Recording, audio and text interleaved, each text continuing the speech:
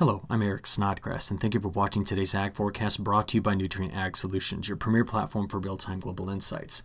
Well, often when I start preparing a weather briefing, the very first thing I look at is just the surface temperature map, and that's what you're looking at here with me. 2 a.m. surface temperatures. We have got sub-freezing temperatures in the mountains and a large warm sector in the midsection of the country, and this just screams highly amplified pattern, where in some places in the Central Plains, the overnight lows did not get below 80 degrees Fahrenheit last night. Now take a look at the all hazards weather map released early this morning from the National Weather Service. We can see out west freeze warnings, frost advisories, even a winter weather advisory in parts of the northern Rocky Mountains there. South, red flag warnings, which is about fire, heat advisories, high wind watches, and then from Cristobal, look at the flood watch that's now extended clear up into parts of Iowa and Wisconsin. We've got a very active next few days. We better get talking about it. Over the weekend, though, this was the wave that brought in some incredible severe weather across parts of the high plains and northern plains. You can see we do have that very highly amplified pattern which we discussed, and here of course is Cristobal. More on that in just a few moments. But how this deeper wave came to be was there were actually two separate pieces, one that came out of the North Pacific here and one that came off of the Baja and met together, and the lead wave that rushed out ahead of it produced a lot of severe weather. Just looking back here on the severe weather reports from Saturday over here on the left and Sunday over here on the right, you can put these two together and we're well in excess of 650 separate reports. But what I want to draw your attention to here was just the location of the severe weather and the type of severe weather. Now I could fill an entire lecture with the explanation and what is going on in the atmosphere when we see incredible shelf clouds like this one. I want to thank Marcus for sending this in. Just a beautiful view here of a powerful squall line moving through this area. This is, I think, the most important thing that came out of this. For the day on the 6th, that was Saturday, according to the Storm Prediction Center, this is now the new #1 ranking day in terms of producing the most, what we call significant wind gusts, those being greater than 75 miles an hour. We often denote those with the black boxes over there on the map that is on the right. So when we see these kind of winds from this large, what we call derecho event, will produce a lot of damage here in parts of Colorado, Wyoming, western South Dakota, and that area was hammered. Now, early this morning, all that severe weather was moving out of parts of the Dakotas and over into Minnesota, so I think a lot of folks here are having a rough night with all of the lightning that was pushing through the squall line that was in this area. And we're not done yet. Things are going to light up here again as the frontal boundary stalls out over that area and gives us another chance of severe weather later on today. I'll show you that in a few minutes. But I want to give you the latest on Cristobal. This was on Sunday. What a dramatic, high resolution, both with time and space here, view of the swirl of clouds around the very asymmetric, very large open circulation here of Cristobal. Now, as it came onshore, look at the rainfall that we did receive here, and there was some storm surge producing massive flooding along the coast. But parts of Florida, going from north central Florida all the way through the Panhandle back over to Mississippi, several regions here picking up 6 to 10 plus inches of rainfall. Then if you look, you can see all of the thunderstorm activity that we saw in the north central plains, but we will be talking about this area and this area specifically here at the end of this video about what the long-range forecast looks like in terms of precipitation and temperature patterns. So there's a lot to be getting into here. Next, Cristobal will be an interesting system because the fronts that usually sweep through, knocking these tropical cyclones much more quickly in this direction, are stalled. And like I told you, that boundary is going to sit right here, and on it, we're going to be seeing this severe weather again today, which means as Cristobal moves north, nothing's really going to impede its northward trajectory. And so it's amazing to be able to see the eventual remnants of this getting clear up into, into parts of Canada as a subtropical system. What I want to show you is this. Now, this map over here shows you in color coding wind speeds, all right, in 5 knot increments, and then it also shows you the wind direction. And you ready? This is playing through the day on Monday, now into the day on Tuesday, and then eventually into the morning hours on Wednesday. And that's right, if I just kind of back this up here, I just want to stop it right about that point. You can see that on Tuesday evening, Tuesday night, we have a low that's sitting here kind of over the Wisconsin Dells. And then we have a secondary low that's sitting in this part of Kansas and parts of Nebraska. And the winds on the back side of this are going to be ferocious, and the winds out ahead of it are also going to be quite strong. And so this is interesting to actually see two separate lows, one tropical in nature, one mid-latitude in nature. nature, and they're coming together in this part of the country. So what is this all going to be doing? Well, this is really neat to see. Here is the upper level trough that's sweeping through, that's bringing the low over to parts of Kansas and Nebraska. And then coming out through here and eventually ending right over the top of, well, central Wisconsin is what's left of Cristobal. And by the way, in the wings, waiting back here is another trough to sweep into the west. More about that in just a few moments. Okay, what does the surface pressures look like? Well, take a look at this sitting almost right over the top of Madison. We may have a 984 millibar low. That is extremely low. But look on the backside. There's the secondary low right in through this area.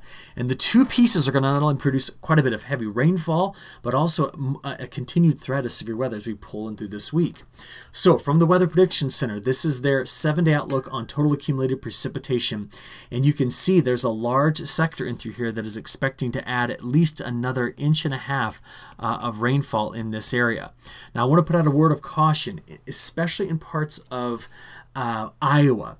The rainfall in the map seems to kind of fill in the gap in through here. We may have some places in there that miss out on some of this, but do notice, I'll come back to this in a second, some areas on either side of Cristobal very dry this week and are going to continue to be dry into next week as well. Showing you the operational European model. Again, can you see how there's a few holes in this? There will be some places here that do not get the heavy precipitation due to the very dynamic positioning of these two separate low pressure systems. But Texas and Oklahoma, heat is on and it is going to be very, very dry. And if you're in the eastern Corn Belt, you can see here precipitation amounts are relatively light overall from this system. We do have that next wave coming in. That's why parts of the Pacific Northwest remain unsettled, as do sections of the Canadian prairies, but getting into southern Saskatchewan looking a little drier. And this area and through here, well, we just had all the severe weather come through, so a drier look isn't necessarily a bad thing. But let me now go from the European over to the GFS. And one of the things the GFS does is bring a much broader shield of precipitation through parts of, well, Minnesota, Wisconsin, Iowa, getting back into the eastern side of the Dakotas. And it has a much more vigorous wave moving through parts of the Northwest. So, with that as the setup, let's kind of walk through some of the details after I point out one last thing to you. Remember, on either side of that path of Cristobal, things are looking quite dry as we go through our next week. So keep that in mind, because I show you week 2, you'll see a very similar situation. Okay, Storm Prediction Center today, where that boundary stalls out, we still have an enhanced risk in this area of having more severe thunderstorms later on this afternoon.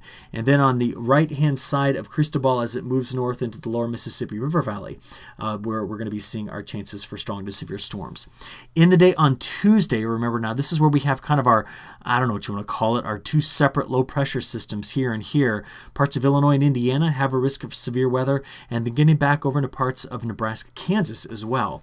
Then as both systems essentially join and move off to the east, the severe weather threat does move over into parts of the eastern Great Lakes here, dipping down into parts of Ohio and Pennsylvania and western New York as well. All right, so from there, let's just watch all this unfold with a high-resolution European model.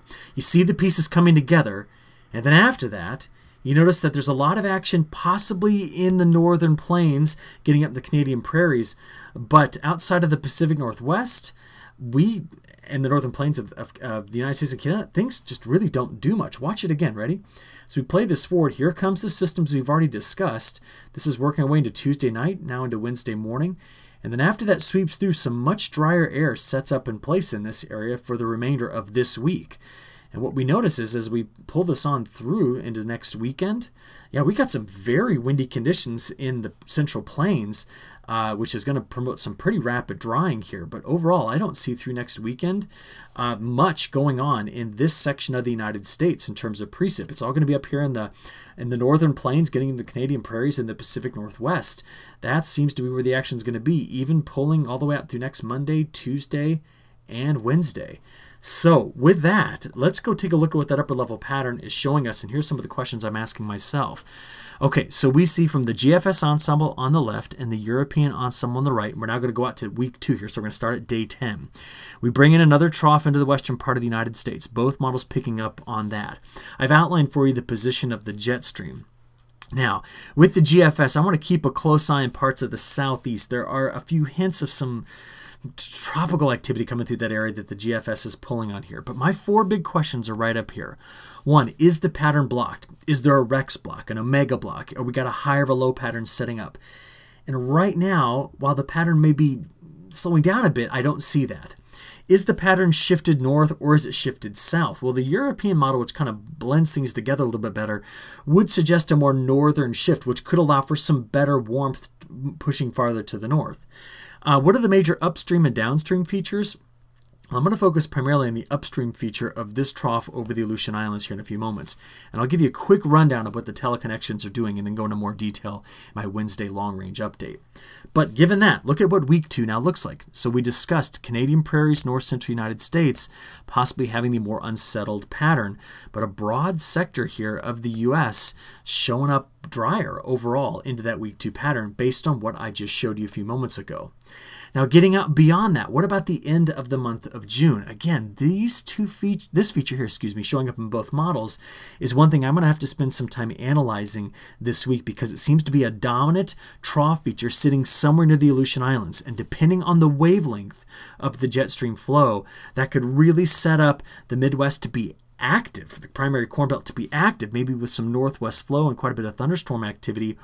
Or it could completely shut things down if that ridge pushes back toward the Central Plains more. All right, so we're going to have to watch both of those things because it's a critical time period where we need to be receiving, as you all know, regular rainfall.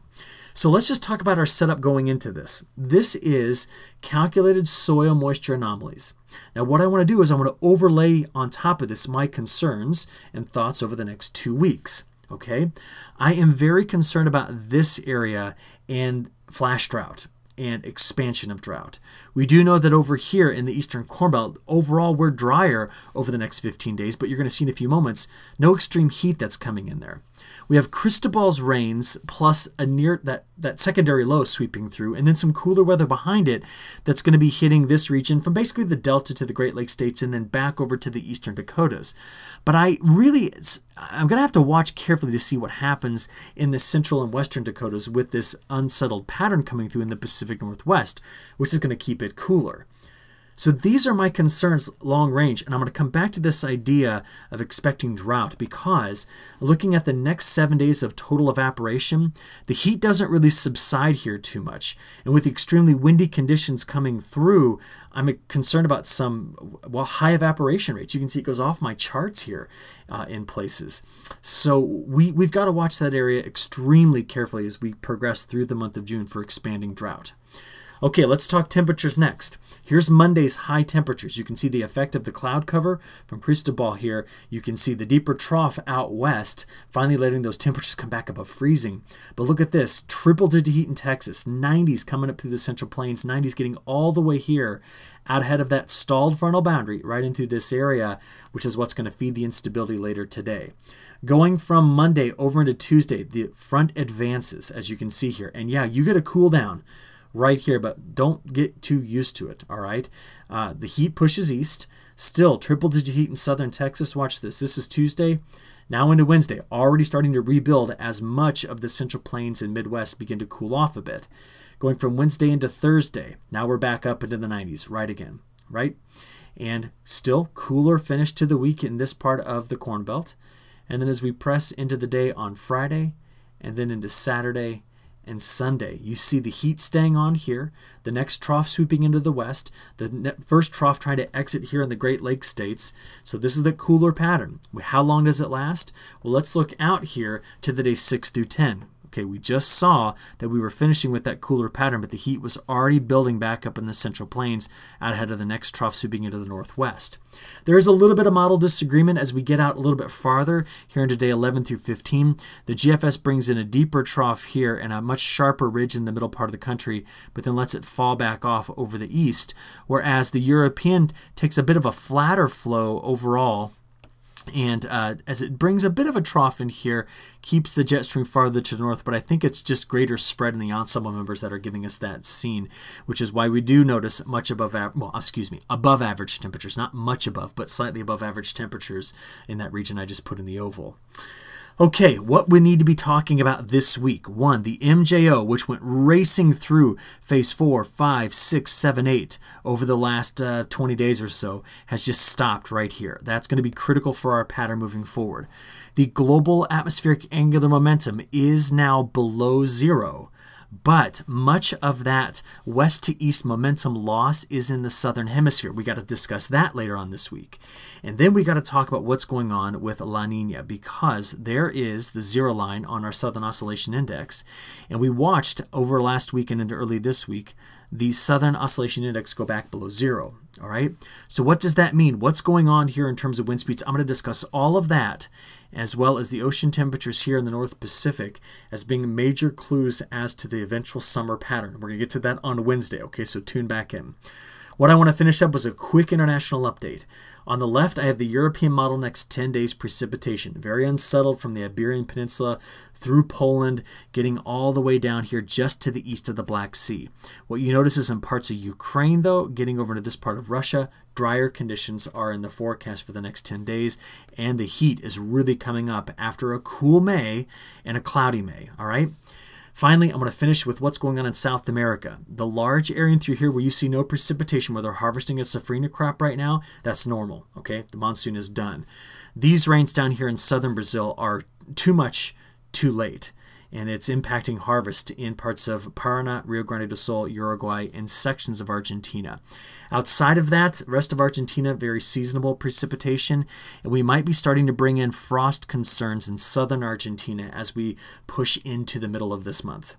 Okay, a lot to just take in there. I really appreciate your attention this morning. Hope you all have a great week, and I'll talk to you again very soon. Thank you.